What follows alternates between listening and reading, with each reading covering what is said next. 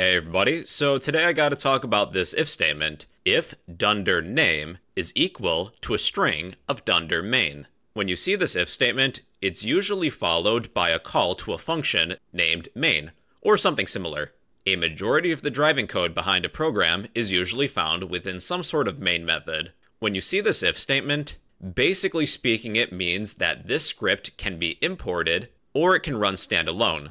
Functions and classes in this module can be reused in other programs without the main block of code running. Sometimes you would like the functionality of a program without executing the main body of code. A good example could be a library.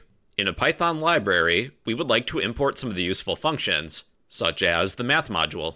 But if we were to run that library directly, instead of importing it, we could instead display a help page. But if we're importing that library, we don't necessarily want to display that help page, only if we're running it directly.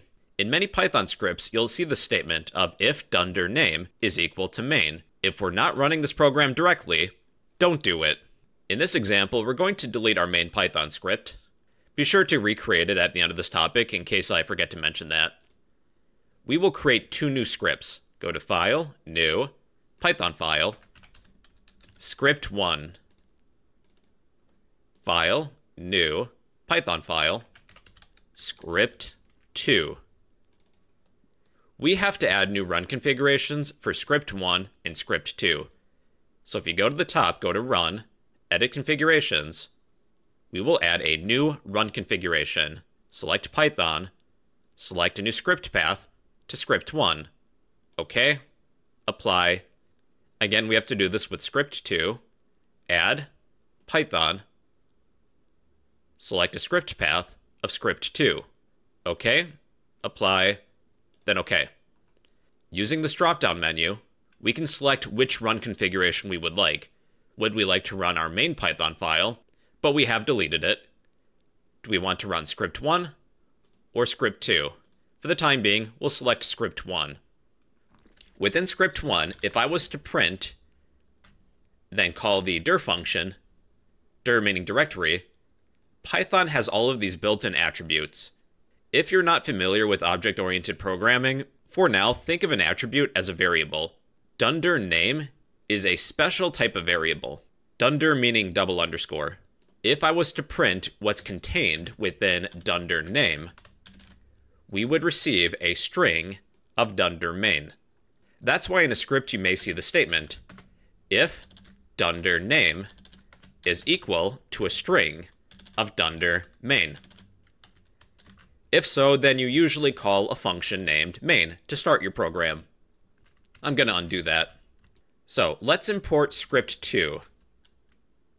From Script 2, import everything. Asterisk means everything. Within Script 2, I will print dunder name, and we'll see what's within it. Again, I'm running Script 1.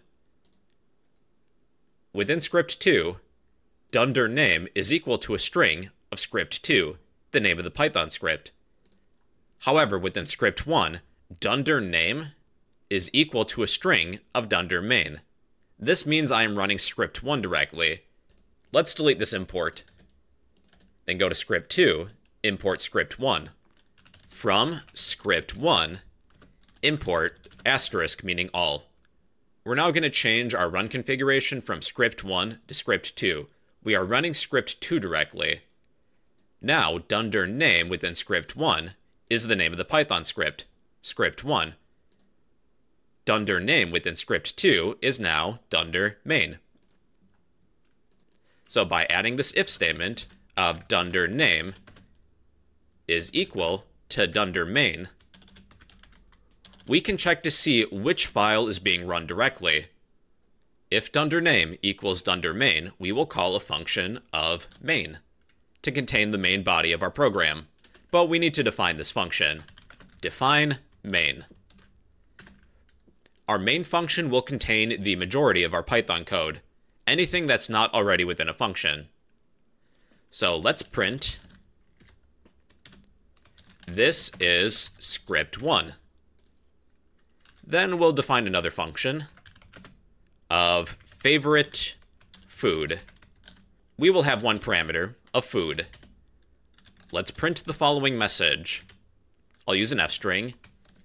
Your favorite food is, add a placeholder, add our parameter of food. Within our main function, let's call the favorite food function. Pass in your favorite food as a string. I'll type in pizza. Then let's print the word goodbye. We're going to run script 1. Run it. Here's the result. From the top down, all of our code is within functions. We skip over it because we're not calling it quite yet. The first thing we do in this program is check this if statement. If dunder name is equal to dunder main. Are we running this program directly?